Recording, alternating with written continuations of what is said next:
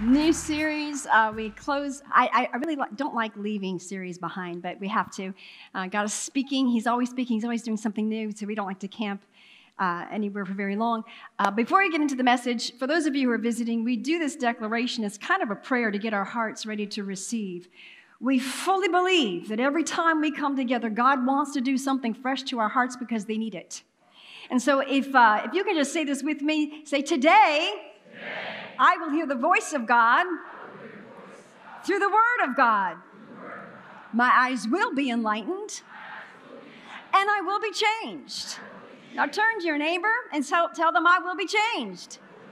Turn to another neighbor that you didn't turn to before and tell them, I will be changed. All right, I want to jump right into this particular series. We're going to be unpacking the book of James. And the book of James is interesting because I remember when I first began to read it early on, it just confronted so many things on the inside of me that I just didn't want to look at. In fact, and I mean this, I wanted to rip that whole book out of the Bible at one time in my life. Anybody ever want to do that to a chapter in the Bible, right? Because really, the Bible reads you, and it was reading me, and there were areas that I just didn't want to look at or confront because my walk with the Lord needed to grow, because now I understand that when God is confronting me, it's because He wants me to be better. He wants to give me more blessings, more responsibility, and these areas need to be dealt with. And so the book of James, well, it starts off, actually, let's look at this opening scripture. It says, this letter is from James, a slave of God and of the Lord Jesus Christ. I'm writing to the 12 tribes, Jewish believers scattered abroad. The book of James written by James. Who's James? James was the brother of Jesus. Interesting, he didn't even believe in Jesus when Jesus was doing his ministry. He believed in Jesus after he was resurrected, probably when he showed up, when he was still alive. Yep, I'd make a believer out of me. So anyways, he was the leader of the Jerusalem church. And in this book, he's analyzing what is genuine faith. In other words, genuine faith, if it's genuine, should be expressed in the way that we live our lives and the way that we treat others. And so he kind of dives into that. And notice how it says scattered abroad. The church was scattered at this time a lot, primarily because of persecution. And that word scattered got my attention because really the church today, I would even say globally, but even in the United States, is very scattered. Maybe not because of persecution, but we're scattered because of differences of beliefs and philosophies and opinions and doctrines. And so we're kind of scattered, don't you think? Yeah, so we got to just get back to what does the Bible have to say? And so something else about the book of James is that he's talking to his readers, all of these various churches, but he's coming from a basic foundation that it's kind of been lost. It's not really talked about throughout the whole church. These basic foundations, what I'm talking about, when he's talking to them, he already understands that they know about man's dominion. Here's our next one, man's dominion. His audience, and we need to understand that God created man to have dominion over the earth. In other words, to have stewardship. He gave humanity stewardship over the earth. Our earth is in the place that it is, how crazy it is, because of man's stewardship. Okay? He put us in control of this earth. Now, yes, granted, the Bible says that Satan is the god of this world. He is the one who manipulates, deceives, and causes people to do the things that they do. Unwittingly, they don't even realize they're being led by him. But the point is this: we have dominion over the earth, and we're not stewarding it very well. The other thing that they understood, and that we need to understand, man's free will. God created humanity with a free will. He gave a choice. He wanted a creation that would willingly love him. And so he gave him the choice. You can either live your life depending on me, the tree of life, or you can live your life depending on you, the tree of the knowledge of good and evil. He doesn't, somehow we have this understanding that God can tamper with the human will. He doesn't. And I think that sometimes we're selective. Yeah, we want our free will. We want to be able to choose, but then there are other times we really don't want to choose. For example, I don't know, you probably have had this thought. I've had this thought early on. Anybody seen the movie The Shack? Okay, and you have this, this really evil thing happen. This man abducts this child and ends up raping her and killing her, and it's a horrible thing. And so what happens when something like that, some kind of a tragedy like that happens, often we'll have this thought running through our brain, well, why did God allow that? Right? Well, why did God allow that? So what you're saying is, even though God made us with a free will, and he's not going to change his mind and go back on that, we're wanting God to now interfere with that man's will and somehow change that man's will so that he doesn't do that, so there's not all these effects. Right? He let Adam choose. He didn't interfere with his free will, even though the effects was all this craziness of all humanity. Right? But there's a part of us that thinks he can tamper with a man's will. He doesn't. He gave man a free will to choose. He will not tamper with that. He wants to be freely chosen, freely depended on, not made to depend on. And so even when James writes, he calls himself a slave of God. That word slave in the Greek is actually bondservant. And a bondservant was at one time he was a slave to a family, but then this family out of love frees this slave. But because he loves his family and sees that he's way better off with this family than without that family, he becomes a bondservant. He gives up his freedom to be enslaved to this family, to be loved by this family. And so what James was saying, I'm a bondservant of the Lord Jesus Christ. Even though I've been freed, no, I want to be enslaved to Jesus. I want to be married to Jesus. See, they understood something. I'm either going to be enslaved to God or I'm going to be enslaved to the enemy. There's not this middle place where I'm just enslaved to myself.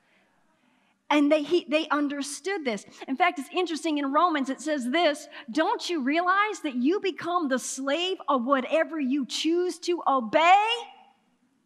So whatever it is that you obey, guess what? It's leading you. It's enslaving you. That's called human nature.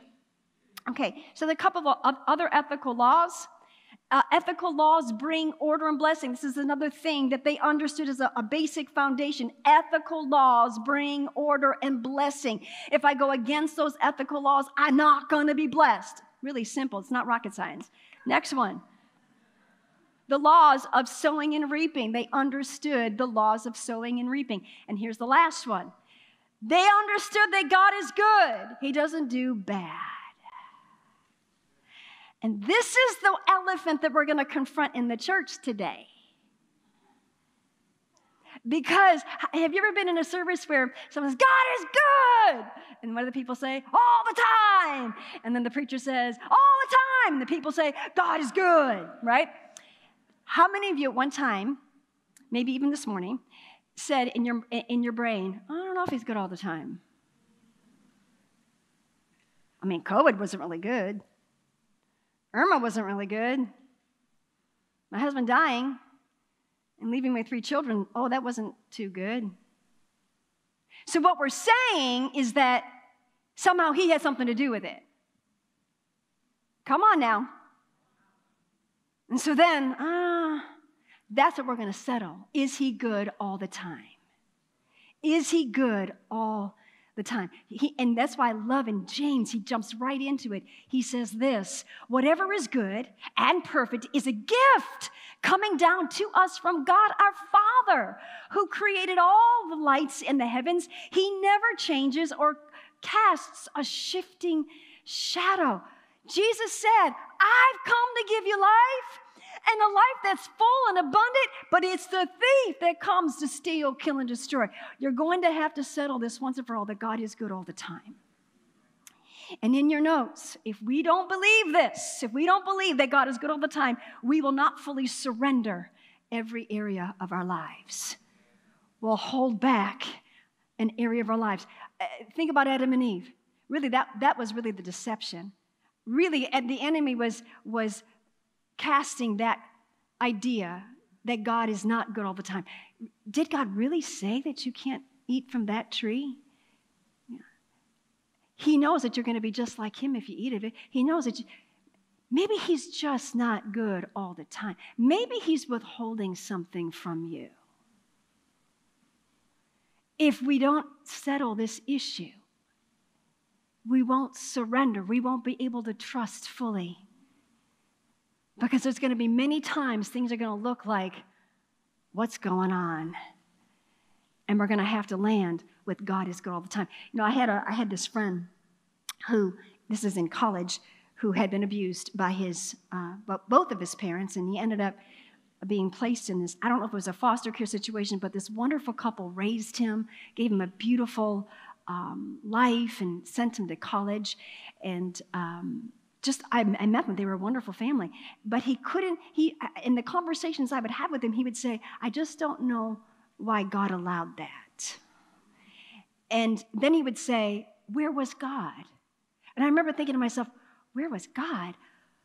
You got raised with this wonderful couple, and you went to college, and your whole life has been turned around. Where was God? It looks like God really turned that around for good, right? But he had that, couldn't God do something? Couldn't he just jump in and change their will? No, he doesn't interfere with the will of man. Yeah. So here's another one. If we don't believe that God is good all the time, our perspective of the scriptures will be misconstrued. We won't be able to see the scriptures through God's perspective. We need to have the right perspective. Now, in the church, there's typically two thoughts that have been running rampant in the church. Two, I guess, foundations of doctrine. One is called Calvinism. I'm not going to go through all of the points of Calvinism, but in a nutshell, this thought, this idea about God, and it's in pulpits all over the United States and all over the world, actually, that God's will is the final cause of all things, both good and bad. So, in other words, like what I said about in the shack, how this young girl was kidnapped and then raped and then killed. So, in Calvinistic thinking, well, somehow, that was God's will. And most have been raised under that kind of a doctrine. I can't serve a God like that. Personally, I just can't, okay? But then there's this other doctrine that's called Arminianism, and Arminianism says that God has limited control in correspondence with man's freedom and response. In other words, you got to take into consideration God made man with a free will. So the first one, Calvin, doesn't even take that into consideration. Like, you have nothing to do with anything. Well, then why pray? Let's just hang on until Christ returns. You know what I mean? So, no, but with Arminianism, you have a part to play. And so, with that in mind, we look at now the next portion of Scripture in James, where he's going to begin to talk about trouble and trials. And then later he's going to talk about temptations. And he says this, dear brothers and sisters, when troubles of any kind come your way, consider it an opportunity for great joy. Dear brothers and sisters, when troubles of any kind, when you encounter some kind of a trouble, some kind of a situation, I'm going to read right from my notes because I have all the Greek words in here. Consider or look at it this way. It's an opportunity for great joy. And I had a hard time thinking about that when I first was reading James until I began to grow in some things. Opportunity. I never see joy when I think of a trial. It's not that the trial we're excited about, it's about what's going to come out. In other words, the results of that trouble is what we're excited about. We're excited that something great's going to come out of it. For you know that when your faith is tested, when your believing in God is tested, when your believing in His Word is tested, when whether or not you're going to depend on God is being tested, when the strength of your relationship with God is being tested. Are you following me? Your endurance, which means your ability to remain constant in the middle of a storm, has a chance to grow. Endurance is supposed to grow. It has a chance to grow. You don't need endurance in heaven. It's for right here on earth. Your endurance has a chance to grow. So let it grow. For when your endurance is fully developed, you will be perfect and complete, needing nothing. That does not mean sinless or you never make mistakes. It simply means you're going to be mature. You're going to be able to handle God's blessing and steward it well. Complete, lacking nothing. No longer letting life leading you. No longer walking around with condemnation and shame, but bold and confident. Being mature, lacking nothing. Now, that testing of faith, it's a Greek word, it's called dokimos, and it carries the idea of proving if something is genuine. So a lot of us are familiar with taking tests in high school and universities, right? Some people are really good test takers and some people aren't. But typically a test, or maybe even if you're you're in a place of employment, a lot of times they'll take you through testing because they want to see, do you know this stuff? Is this stuff in you? Why? Because if it's really in you and you know this stuff, now you can be promoted to your next level because now you can handle it, right? So tests often indicate promotion. God's always wanting to promote us to our next level. But we need to see what we're made of. God doesn't need to see it. We do. Okay? And so I remember when I first saw this scripture, mature, complete, lacking nothing, I was like, yeah, that's what I want, right? So you have your life, and we want to be at this place of lacking nothing, but in between your life and lacking nothing is called trouble and trials. It's called all kinds of stuff, right? It's called living in this world. And so the way that we navigate the troubles and the trials and the tests that come our way really determines if we're going to be mature, lacking nothing, and complete. Are you following me? Okay, so in your notes, your next fill-in is that life is a trial. Life is a trial. Why? Because this world is fallen. Is being manipulated and maligned by the enemy. Jesus called Satan the god of this world. So because it is fallen, listen, God does not have to set up opportunities. There's plenty all around us every single day. Life is the trial. Some trials we encounter, like, you go into work and all of a sudden they're closing the doors that day. You're in a big trial, right? Or maybe, like for me, one day I woke up 16 and a half years old with the worst case of bronchial asthma. I couldn't breathe. So you encounter them. Irma, COVID, we encountered them. Are you following me? So now there's others that are a result of prayerlessness. A lot of times we walk into trouble simply because we're just so busy. Jesus said, watch and pray, be vigilant, that you don't enter into temptations. You don't enter into stuff that you really don't need to enter into because you're just so busy and you're not taking time to get some strategies to be strengthened for whatever's up ahead. Some we create. Anybody in here ever created some trouble in your life? So I remember when I was in college, there was this young man that was pursuing me, and the Lord told me, do not date him. Do not enter into that relationship. Well, the day came that he asked me, he said, I want to enter this dating season. I really believe that, this is God. And so, and I'm hearing God saying, no. What did I say? Yes. Right? Several months later, he broke my heart. It took me a year to get over that. So I created that trouble. God had nothing to do with that. All right? That was all me, not taking those promptings from the Lord. And so a lot of times God will show us things in the Word to do, and then we just don't do them. And guess what? All of a sudden, we're in all kinds of trials. Okay? Simply because we didn't do it. So some we create unwittingly. Like we don't even realize we did it. The other day, I walked out into the garage, and I came back in, and I thought that I closed the door that goes into our house from the garage, and I guess I didn't. I thought I did. So it was wide open. I was letting all kinds of stuff in the house, and my husband made sure that he let me know. Right? So unwittingly, we create stuff in our lives. The point is, trials are not sent from God to make you better. They're not. They're not sent to make you better. They're a part of this fallen world. And trials do, however, they do reveal what is going on in our heart. It tests whether or not our relationship, our dependency on God is where it needs to be. And again, God allows all of the trouble because he gave this earth stewardship to man, and he gave us a free will. However, trials, they are opportunities to depend on God. They're opportunities. My mom used to say to me, oh, a miracle begins with a problem. We want the miracle, but we don't want the problem, right? Or I've heard it said that there's no testimony without the test.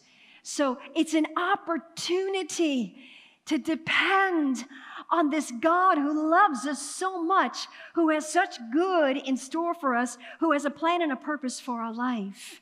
I want you to look at the scripture. This is the Apostle Paul. He wrote most of the New Testament. He says, we think you ought to know, dear brothers and sisters, about the trouble we went through in the province of Asia. We were crushed and overwhelmed beyond our ability to endure, and we thought we would never live through it.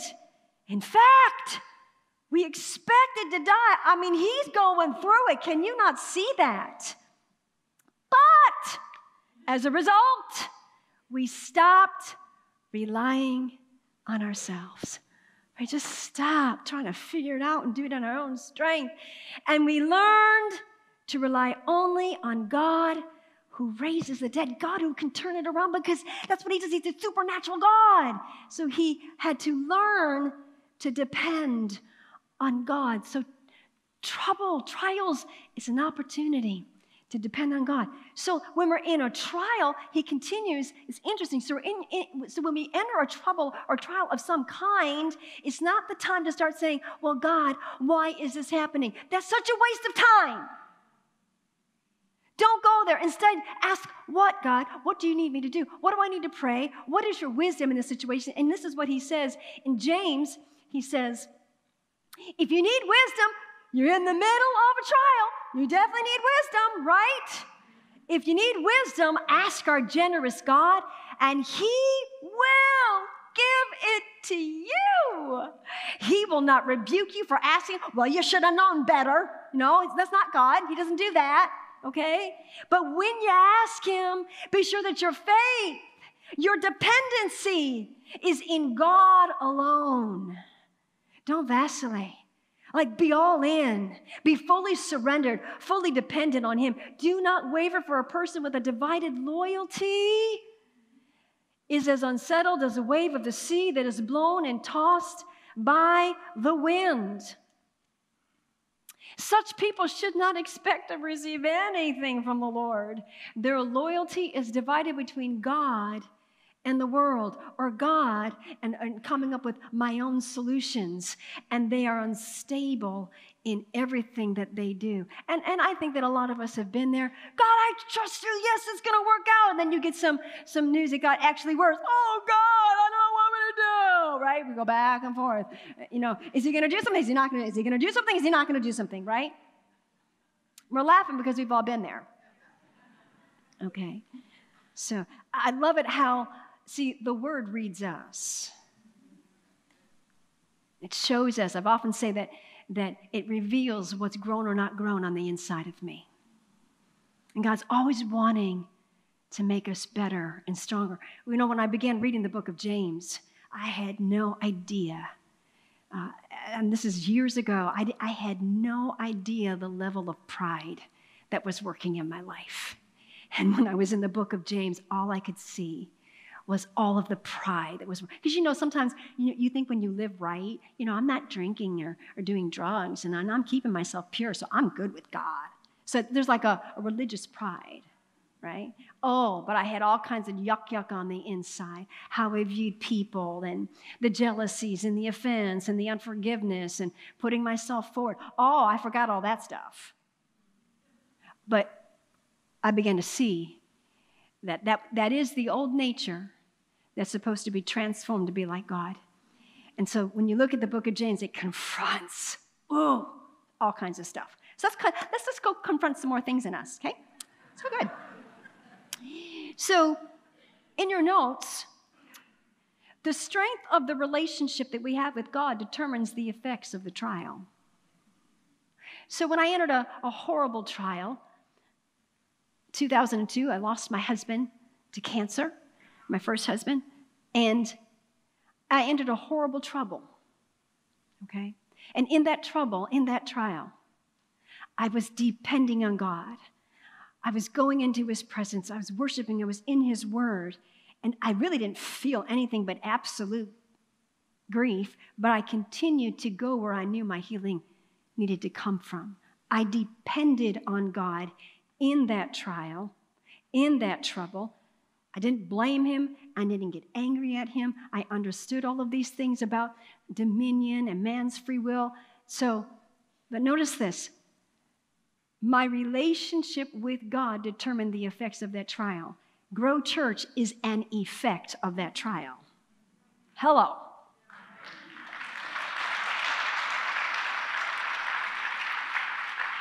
Being married to the most amazing man on planet Earth is an effect of that trial.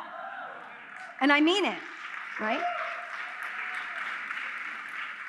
If I didn't walk through that with God, depending on God, I wouldn't have grown. I wouldn't have been able to pastor this church. So the strength of the relationship determines the effect of the trial. So now he moves into talking about, he talked about tests and trials. Now he's going to start talking about temptations. And he begins this section off by saying, blessed is the one who perseveres under trial, because having stood the test, and that's that consistency. You remain constant in the middle of a storm. When he's withstood that test, having that person will receive the crown of life that the Lord has promised to those who love him. And oftentimes when we see the crown of life, we think, oh, I'm going to be blessed when I get to eternity. That's not what he's saying. The crown of life, meaning you're going to reign in that area of your life.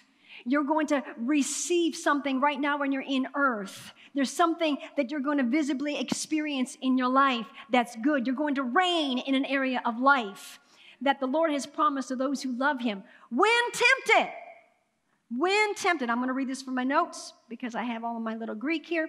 For when one is tempted, no one should say, God is tempting me, for God cannot be tempted by evil. And nor does he tempt anyone.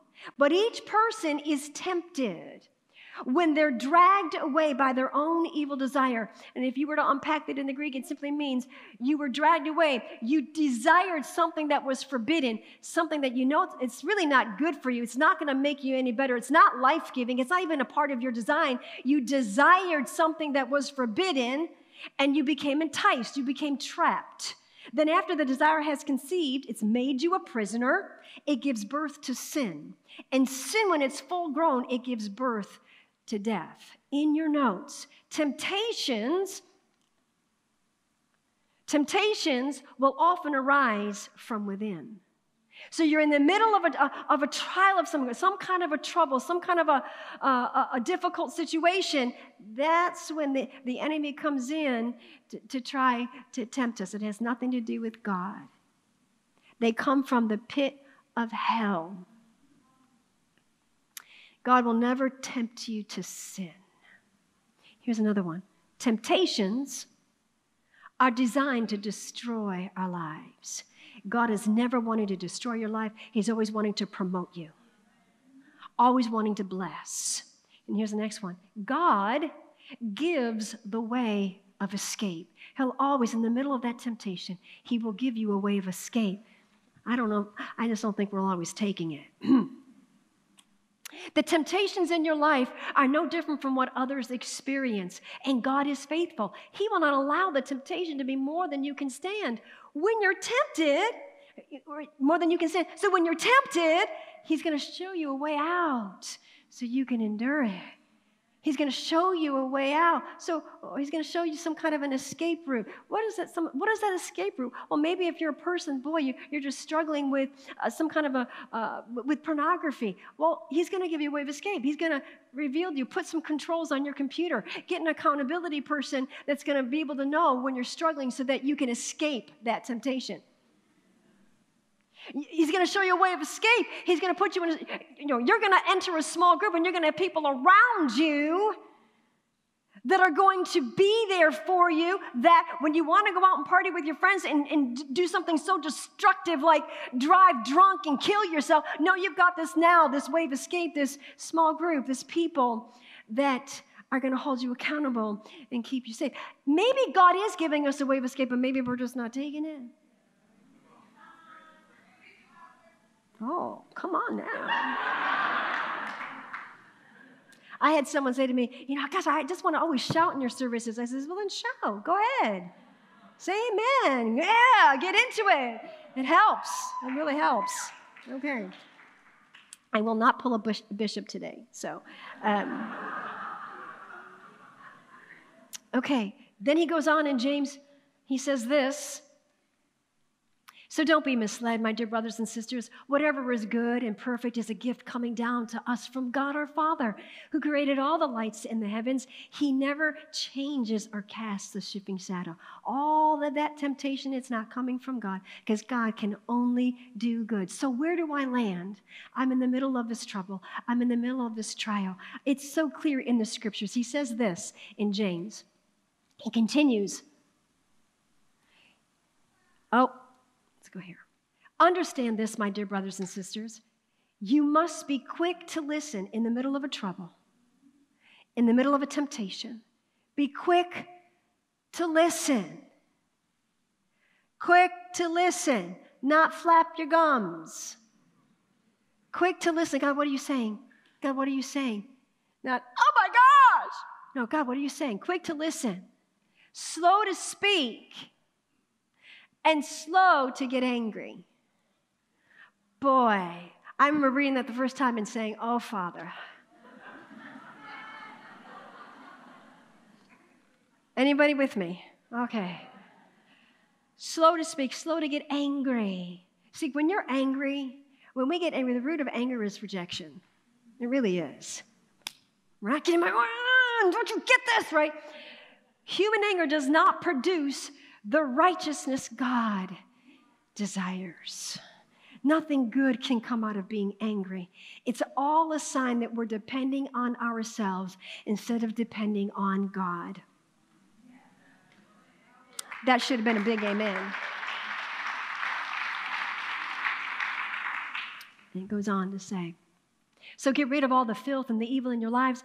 Humbly accept the word God has planted in your hearts, for it is that word that you're planting in your hearts. That word has the power. It's miraculous to save your souls, your mind, your will, and your emotions. It's only the word of God that can literally begin to transform that soul. But what got my attention was it doesn't say accept the word of God. It says humbly accept the word of God. In other words, don't go to the word that's designed to read you, that's designed to change you. Don't go to the word with your mind made up. Don't open up the scriptures looking for scriptures to support your point of view. Open up the scriptures with fresh eyes. God, transform me today. Grow me today.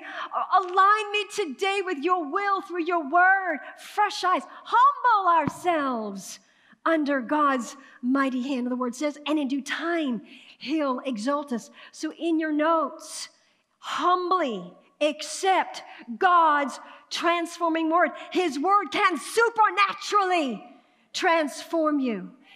Then he goes on to say, he continues in the same thought line, but don't just listen to God's word. Just don't read it. Oh, I read my word, check it off my list. Oh, I did my thing. No. Don't just listen to God's word. You must do what it says. Wait, what? Do what it says. Otherwise, you are only fooling yourselves. For if you listen to the word, you just kind of read it and don't obey it. It's like glancing at your face in a mirror. You see yourself, you walk away, and forget what you look like. But if you look carefully into the perfect law, the perfect word that sets you free. It has the potential to set you free. It has the potential to turn you from a very timid, insecure, fearful person to a very bold, confident person. It can set you free. It can transform you, but you got to look carefully at it. It means you've got to look at it with fresh eyes. Open. God, read me today. If you're only hearing everything that you do so well before God, you're not hearing God. Because His Word, I haven't been doing that. Y'all know what I'm talking about. Right? So in your notes, daily plant the Word. Daily, determined to do what it says. Daily open up the Scriptures. It's God speaking to you. Have a paper ready, get a pen ready, and just go before Him. I just believe, God, you're going to speak to me. We have on our website, it's called our SOAP reading plan. We're the church, we're doing this together every day. Let God read you. Let God speak to you. Let Him transform another part of your soul that you're not even aware needs to be transformed. Every single day until we see Him face to face, He's going to be transforming us if we let Him. If we let Him. Interesting, we often say this scripture in Romans chapter 8, and we know that God causes everything to work together for the good of those who love God. That means agape God, love God unconditionally. I'm fully dependent on you, God, and are called according to His purpose. See, that scripture, you really can't look at that scripture unless we're actually hearing the word and doing the word. It's because when I'm in a trial, and I'm depending on Him, I'm hearing and I'm doing His word, now He can supernaturally turn it around for good. It's when somehow I'm engaging with Him. So you're in a trial, a financial crisis, right? We're going to depend on God. So if I'm going to depend on God, I'm going to do His word. I'm going to continue to sow and to tithe, even though I'm in the middle of a financial crisis. Because when I'm tithing, I'm depending on God. Now He can turn that situation around for good.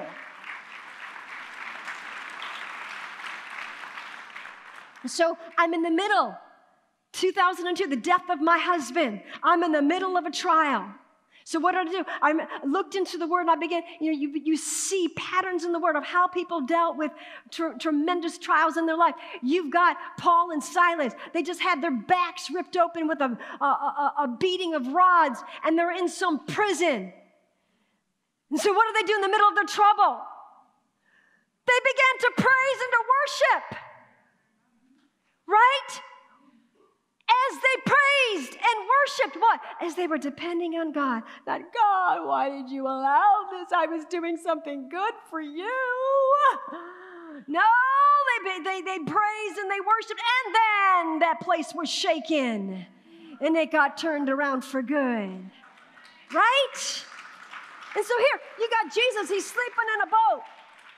All of a sudden, this squall arises, the Word of God says. What did He do in the middle of that trouble? He spoke to the storm.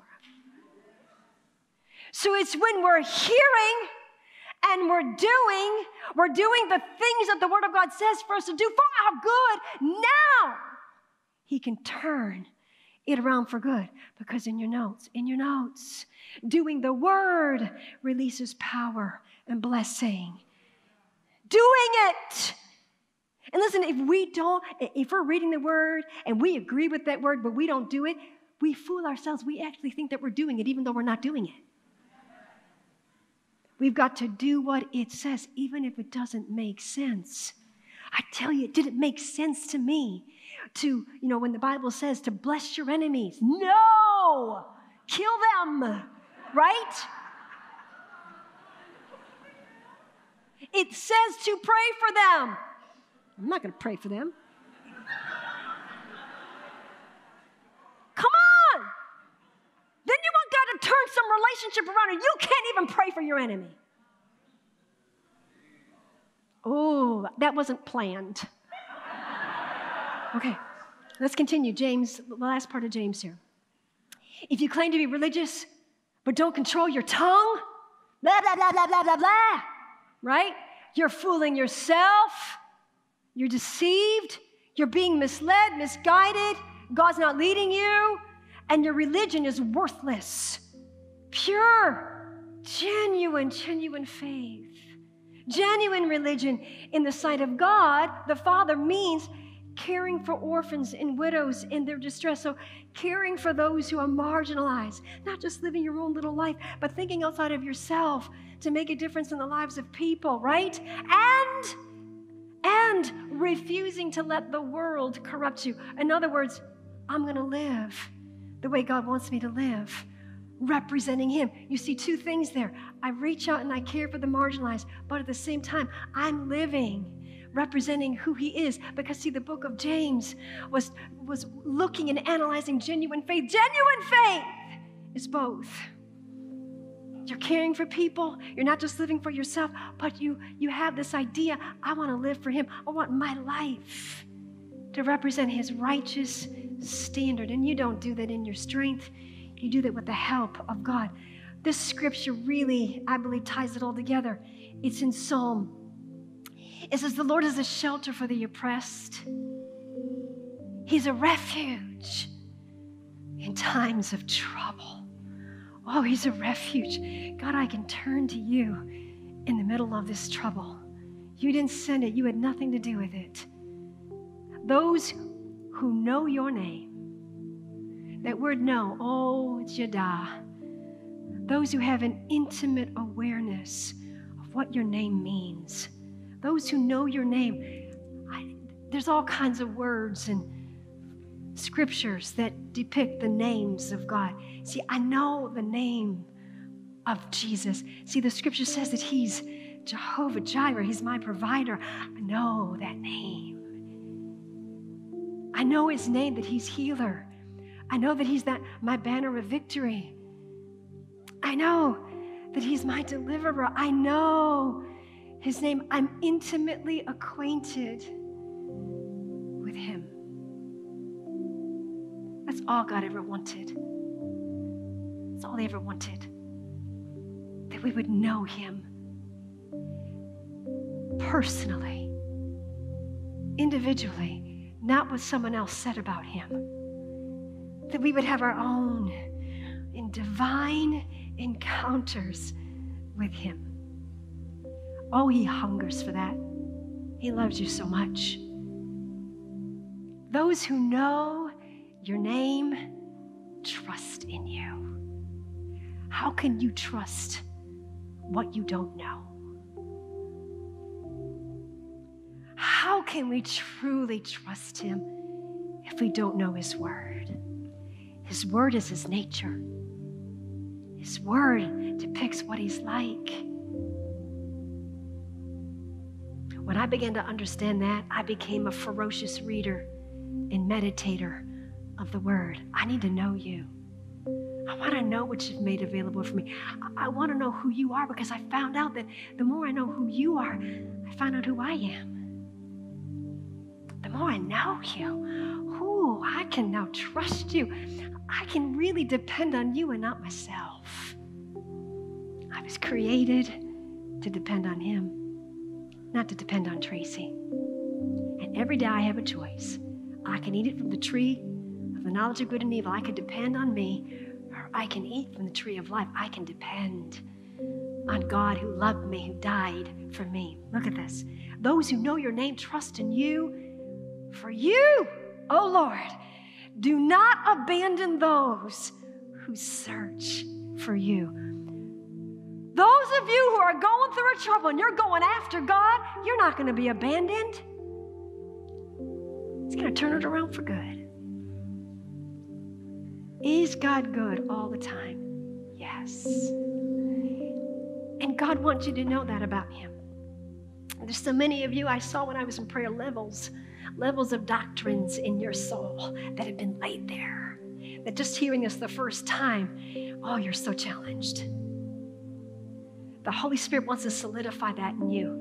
And this is my challenge to you. You go home, get into the presence of God. Let Him solidify this specific word in you. it's going to make all the difference in your life. You're going to be able to fully surrender every area of your life, because that's what we do. We're kind of selective about areas we're going to surrender to God based on what we know of God. But God wants all of you, and you will not experience the fullness of your destiny and His plan for your life unless there's full surrender. We can't fully surrender unless we really believe He's good all the time. Let's pray. Every head bowed, every eye closed. In the last part of the service, you may be visiting for the first time, and maybe you've known religion. You've known about, well, it's a good thing to care for people. And that's awesome that you may know that. But the question I have, do you know Jesus? Is He your Savior? Is He your Lord? The scripture that says that the Word has the ability to transform your souls. It works for those who are already in the family. They've already yielded their heart to Jesus. And I want to give you an opportunity, you who have never asked Jesus, His Spirit, to come to dwell on the inside of you. Your spirit at one time was connected to God. But Adam, he chose the wrong thing. And in that, it released sin into the human nature. Everybody has to come to the place where they recognize, I'm a sinner and I need God to save my soul, to save my spirit. And if that's you today, you're here and you're ready to surrender your life fully to Jesus, receive Him into your heart, experience the greatest miracle of transformation, I want to pray with you. So if you want to be included in that prayer with every head bowed, every eye closed, quickly raise your hand, say, that's me. I need Jesus. I want Him in my heart. I want to pray that prayer. Bless you all over this place. Awesome, awesome, awesome. Bless you. I want to receive Jesus. I want to be born anew. I want to be in the family of God. Awesome. You can put your hands down. Maybe you're here at one time, you prayed that prayer. You asked Jesus to come in your heart, and you know that He's your Savior. But you're living in such a way that He really is not Lord. You're still living depending on you, doing things your way. And the Spirit of God is wooing you right now. He's touching you. You know, I need to fully give every area of my life to Him. You see, God has a plan for your life, and it's so good. And He needs your cooperation to fulfill it. And without your cooperation, you won't fulfill your destiny. And His plan for you is so good. You'll be so satisfied with His plan. So if that's you and you're here, you want to recommit your life, you want Him to be the Lord of your life, not just your Savior, but your Lord. All over this place, quickly raise your hand. Raise your hand. Say, that's me. Bless you all over this place, all over this place. Excellent. You can put your hands down. We're going to pray. What I want you to do is just repeat it after me, this prayer. Mean it with all your heart. And in that prayer, you're releasing God to move in your heart and in your soul. Say, Lord Jesus, I surrender my life to you. I believe that you died on the cross bearing my sin. You did that for me simply because you loved me. I ask you to come into my heart, be my Savior, and be my Lord. And I believe with this prayer, I'm a child of God. You're in my heart. Help me to live for you all the days of my life. Amen. I want to continue to pray. Father, I thank you right now for every person who's recommitting their heart to you. Help them by your Spirit to not receive the shame, the condemnation, but just help them to see that you love them and you want to get right back and run with them the purpose and the plan that you have for them. In the name of Jesus, I thank you, God, that in this holy moment, you are healing, transforming, readjusting, realigning, setting us up for great success. In Jesus' name, amen. Come on and give God praise.